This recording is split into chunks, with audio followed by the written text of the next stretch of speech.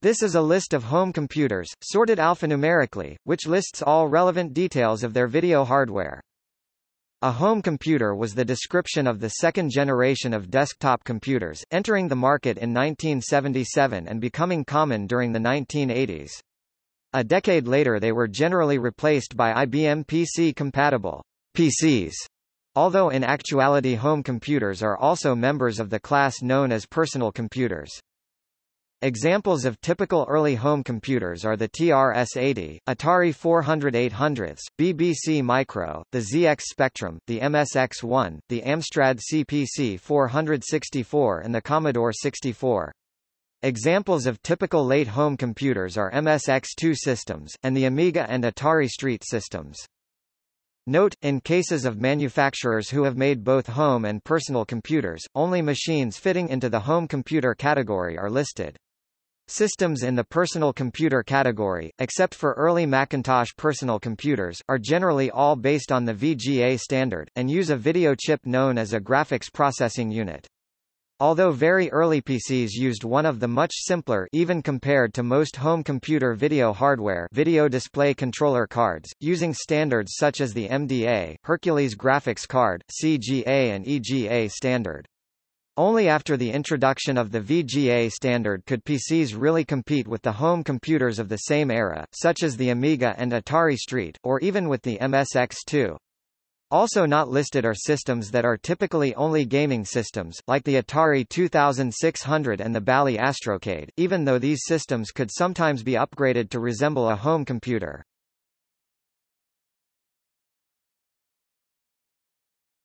Topic: The importance of having capable video hardware.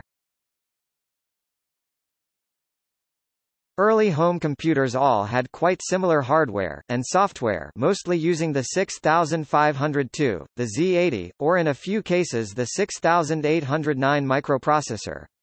They could have only as little as 1 kilobyte of RAM or as much as 128K, and software-wise, they could use a small 4K basic interpreter, or an extended 12K or more basic. So the basic systems were quite similar, except for one part of the system, the video display hardware. Some systems proved to be much more successful than others, and careful observers will see that the most successful systems had the most capable video hardware. The reason for that is that the success of the home computer was mostly determined by the kind of games you could play on it. If you wanted to run a nice video game on a home computer, all the other specifications of the system, such as the CPU, the kind of basic, even to a degree how much memory the system had, if had at least 32K or more, did not matter much. What mattered most was what kind of picture could be put on the screen, and how easy or hard it was for a programmer to get enough capabilities out of the video hardware to create the effects necessary for the game. A case in point is the Commodore 64. Its microprocessor lacked advanced math functions and was relatively slow. In addition, the built-in basic interpreter lacked any sort of graphics commands, as it was the same version that was developed for the older Commodore PET, a computer without any high-resolution graphics capabilities at all. However, these drawbacks were of little consequence, because the C64 had the VIC-2 chip. When accessed by machine language programs, the graphic capabilities of this chip made it practical to develop arcade-style games. Additionally, specific machine language coding exploiting quirks of the VIC-2 chip allowed for special tricks to draw even better pictures out of the VIC-2 chip. The comparatively large memory and the audio capabilities of the C64 also lent themselves well toward the production of desirable games. A negative example was the Aquarius by Mattel, which had such incredibly limited video hardware for the time period that it was retracted from the market after only 4 months due to bad sales.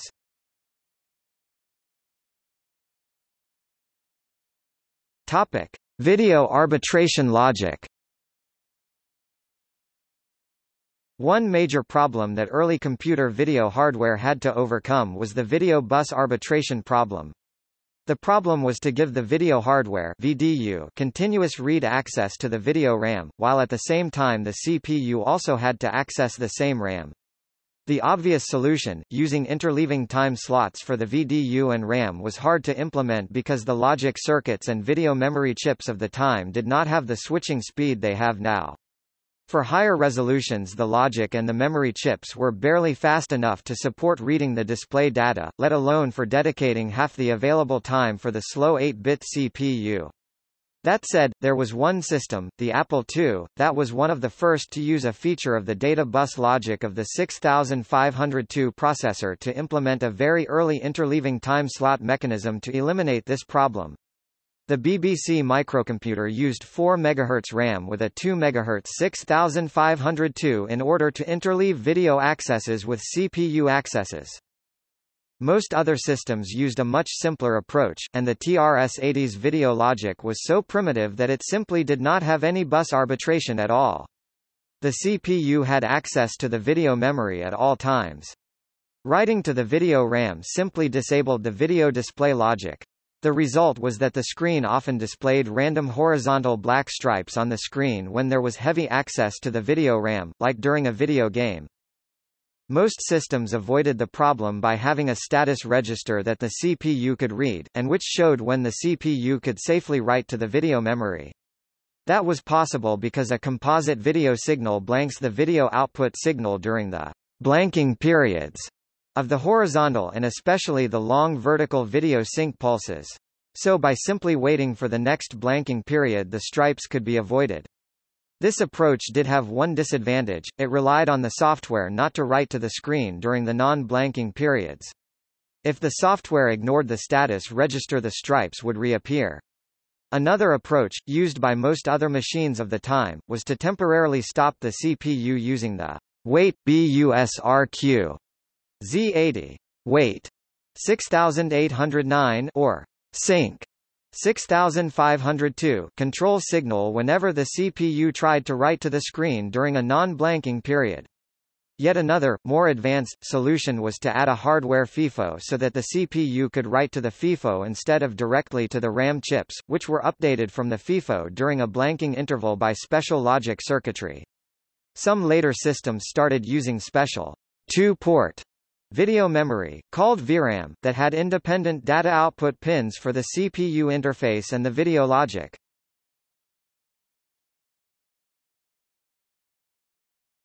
Topic: the main classes of video hardware.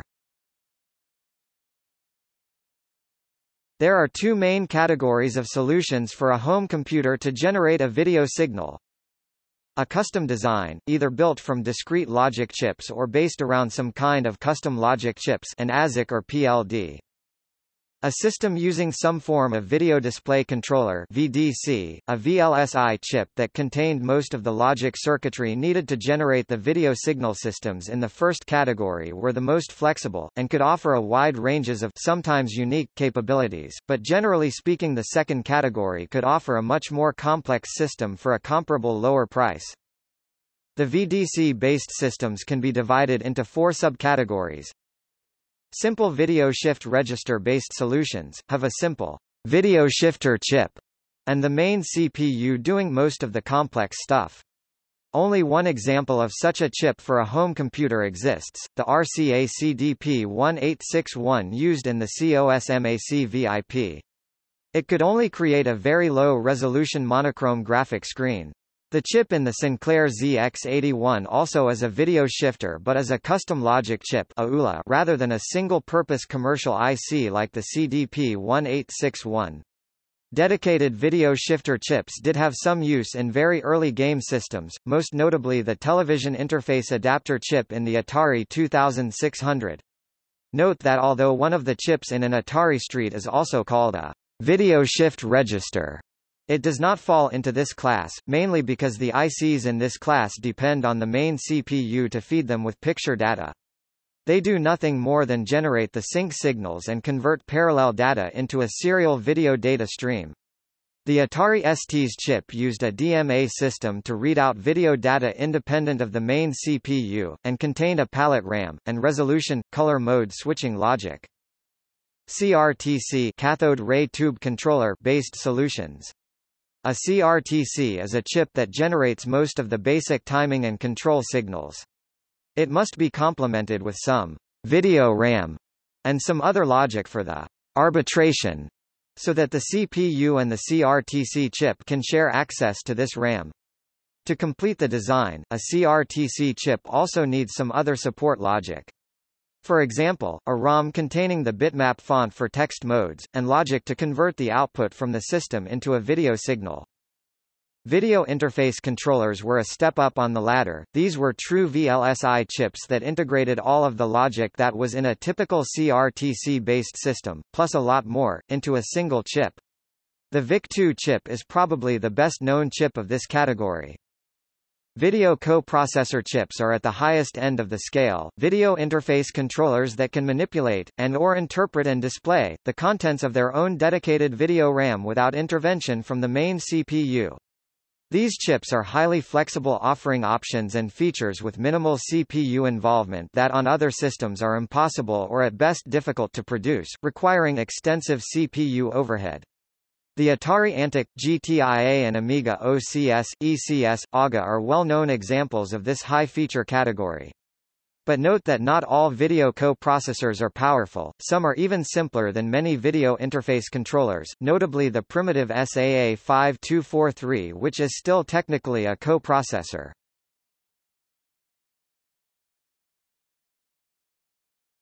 Topic: Explanation of the terms used in the tables. System name. The name of the system, or if there are many similar versions, the name of the most well-known variant, see notes. Year. The year that the first version of this system came on the market. Chip name. The name of the chip that was used as the basis for the video logic. Video RAM. The maximum amount of RAM used for the video display. Depending on the resolution used, the system may use less. Video modes, i.e. text modes and graphics modes. The numbers of characters per line and lines of text the system supported and the number of colors they could have. Sometimes more than one mode was possible, the number of horizontal and vertical pixels the system could display in a high-resolution mode and the number of colors each pixel could have in high-resolution mode, where several high-resolution modes exist, each one is listed separately. Font extras describes extra graphical possibilities a video system had because of optional features of their character sets. There are currently 3 categories. LC. Some systems could only display uppercase characters in text mode because of their limited character set. If a system was able to also support lowercase letters in a text mode, in any higher mode it is of course always possible, then there is LC for lowercase in this column. BG. Some systems used a matrix of blocky pixels instead of a letter in their font sets, or used dedicated hardware to emulate them, like the TRS-80 did, to support some sort of all points addressable APA mode. It's hard to call this a high-resolution mode, because the resolution could be as low as 80 × 48 pixels, but in any case you could draw pictures with them. In case of systems that used such a system as its APA mode, there is BG for block graphics in this column. SG. Some other systems used semi-graphical characters like box drawing characters, dots and card symbols, and graphical building block geometric shapes such as triangles to give the system the appearance it could do high-resolution graphics while in reality it could not. Systems like that have SG for semi-graphical characters in this column. Many systems like the PET had a few of such characters dedicated to block graphics for an APA mode as well, often only for 2x2 matrix characters. Sometimes the system filled or could fill a reprogrammable section of the font set with such characters. These systems mainly fall under the soft font heading. Note that the BG and SG entries are only used when the system relied on them, had them predefined in its default character set, or, what often happened on early systems, had them printed on the keyboard keys for direct entry in combination with some kind of graphic shift key. Soft font. When the system had a programmable font RAM instead of a static font ROM, or when the video system did not have a hardware text mode, but painted text in the higher screen using software, the video display wasn't dependent on a permanent font set. In this case we are talking about a system with a soft font. Color resolution.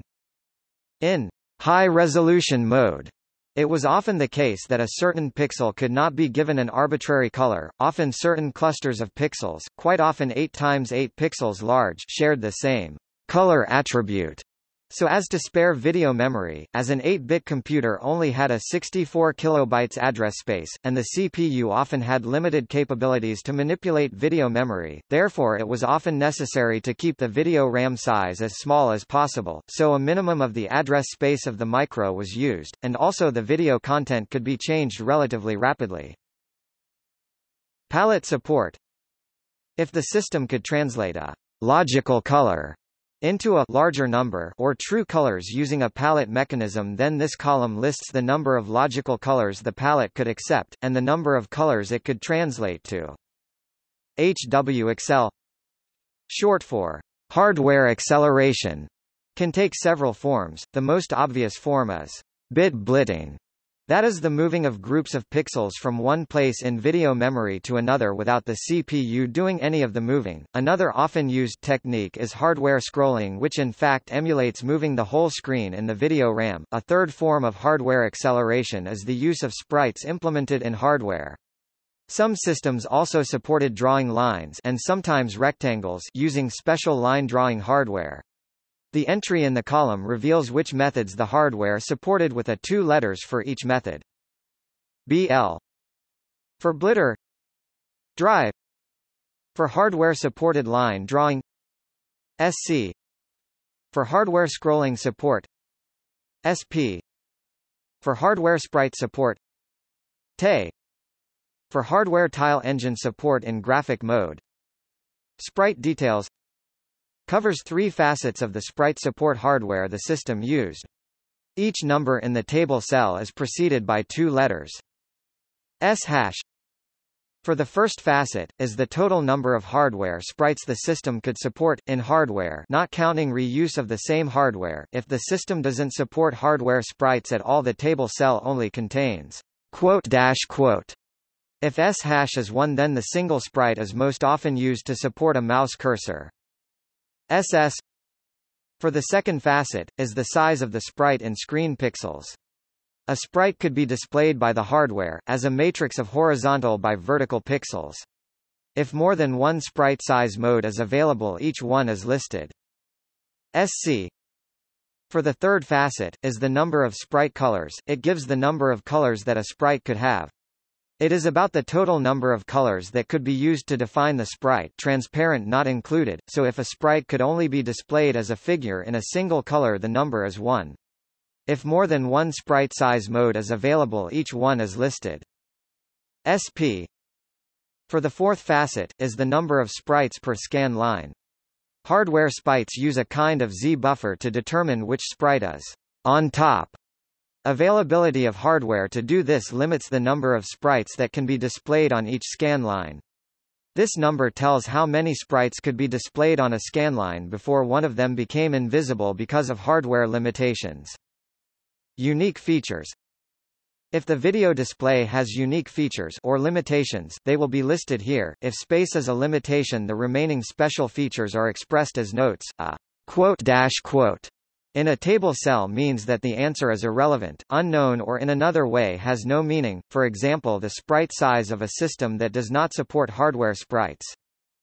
A quote question mark quote in a table cell means that the entry has not yet been determined. If a follows an entry, it means that other options than the listed ones may also exist. Mono in a table cell means monochrome, that is, for example, black on white, or black on green.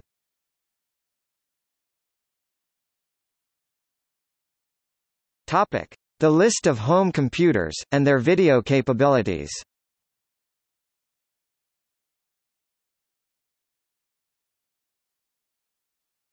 Topic: systems using discrete logic.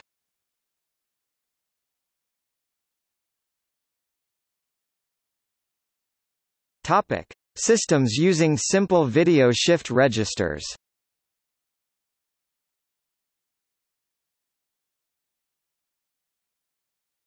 Topic: systems using custom logic ICs.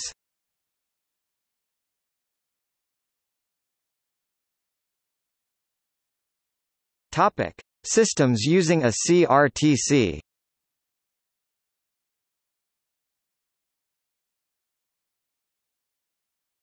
Topic: Systems using a video interface controller.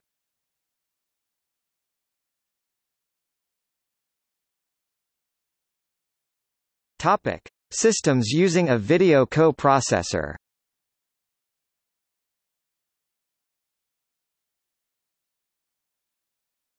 Topic: Systems that fall into multiple classifications.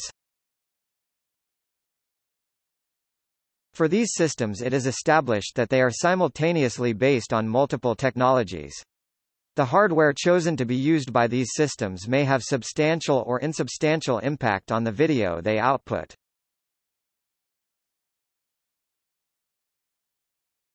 Topic: Systems that could not be classified. For these systems it could not be established on what technology they are based. If you know more about the actual hardware used by these systems, then please move them to the correct class.